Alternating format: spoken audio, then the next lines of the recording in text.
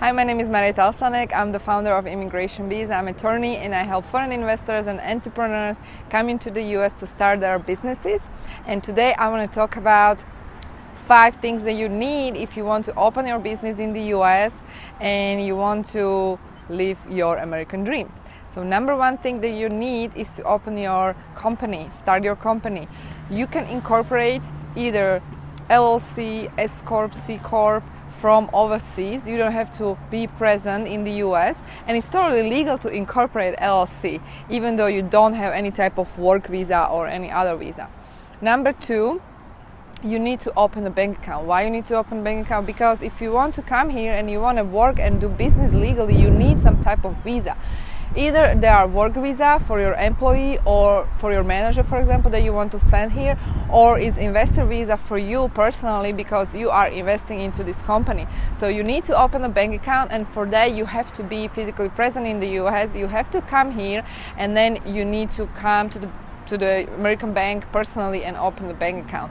Then number 3, you need to have substantial amount of capital that you're going to invest into your business, and then you send this capital from overseas to this new open bank account, corporate bank account.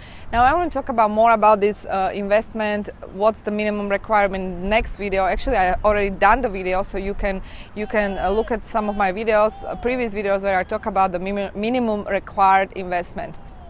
Number 4, after you already transfer the money and you wire all your investment capital, you have to come to the US and you have to establish at least temporary office or some other premises for your business, because you need to prove that you already invested some amount of capital. You don't have to invest the whole amount, but you need to be in the process of investing. So it really depends on the business we are talking about, but you need to come to the US temporary for 2, 3, 4 weeks, and you can come on temporary visa, for example B visa or ESTA, it depends on your home country, and you can do all the necessary steps that are required for you in order to later apply for the particular visa.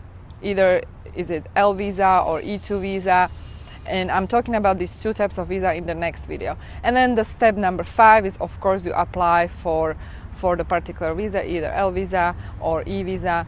And the main difference is that L visa you can get for your employee that is actually opening affiliate in the US, or you can get them E2 essential employee visa if you are just sending new employee that is going to work for you in this new open company that does not have subsidiary or affiliate overseas.